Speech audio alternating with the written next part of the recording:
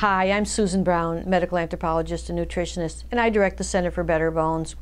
I spent a long time studying vitamin K, and I'd like to tell you a little bit about vitamin K that I think you'll find useful. It was only 50 years ago that vitamin K was discovered as a nutrient essential for proper clotting.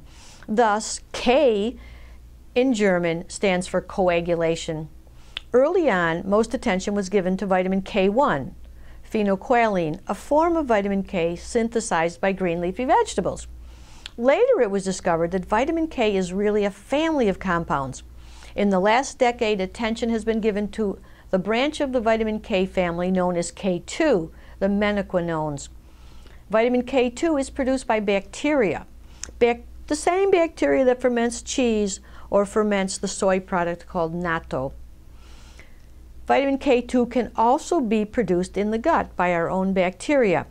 But as an aside, the K2 that we produce in the gut, we are not able to absorb back into our system. Lately, there's been a lot to learn about vitamin K.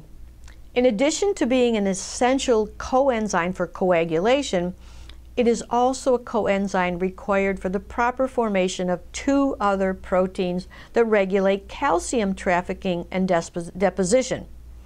One, we know that vitamin K is essential for full development of the most important bone protein known as osteocalcin. Indeed, several studies, including the Framingham Heart Study, show an increased incidence of osteoporotic fractures amongst those with lower dietary vitamin K. Number two, vitamin K has also been found essential for the full activation of vessel wall protein known as matrix GLA. Matrix GLA is the major factor controlling arterial calcification. In this regard, all vitamin K is not equal. European research now suggests that vitamin K2, but apparently not vitamin K1, protects against cardiovascular disease and prevents arterial calcification.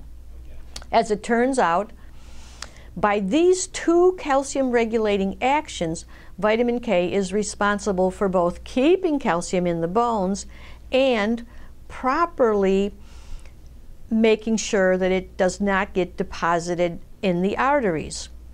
Those are two very fascinating roles of vitamin K, keeping it in the bones, like the glue that keeps calcium in the bones, and the protective factor that keeps calcium out of the arteries. For more information on vitamin K and bone health, and for a list of food sources of vitamin K, please go to my website, betterbones.com. You can search for all our information on vitamin K at the Better Bones website. This is Susan Brown wishing you lifelong better bones and a better body.